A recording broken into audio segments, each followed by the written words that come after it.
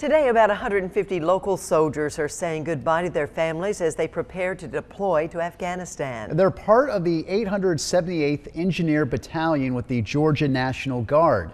Barclay Bishop joins us live from Whole Life Ministries on Washington Road in Augusta. And Barclay, the departure ceremony is already underway. It started around 11 o'clock, but they're not going to actually board those buses until around 1:30. You know, many times when we do these sorts of stories, what we see is them getting on the buses, the tears while they say goodbye to their families. I had the opportunity to meet with one family, the captain of this battalion, and spend some time with his family as he packed the last of his bags and prepared to say goodbye. Yeah, they're good helpers. It's crunch time. You're getting different emotions. Babies are starting to realize what's going on, so it's a little sad. Now we have kids, so I have to be more concerned about how they're going to adjust versus how I'm going to adjust. I'm telling my friends he's going away to fight for our freedom.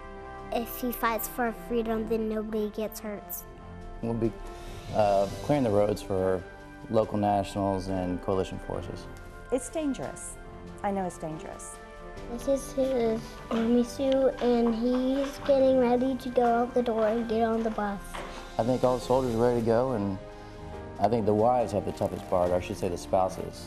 I will put on that happy face, and I will share my true fears and sadness with my pillow when nobody's looking. Things we'll miss, you know, her kindergarten first year. I think the initial period is going to be difficult.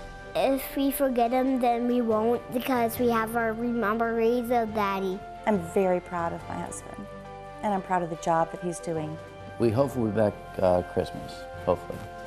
You are safe now. He's back at home, watching TV. I love you, Daddy. I hope you are safe. Just a wonderful family, one of 150 that are going to be saying goodbye today.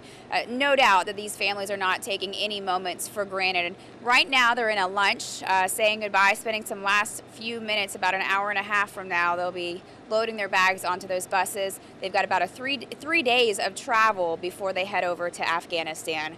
Reporting live in Augusta, Barclay Bishop, WJBF News Channel 6. All right, Barclay, thanks so much, and we certainly wish all of those men and women well as they go overseas. Yeah, no question about that.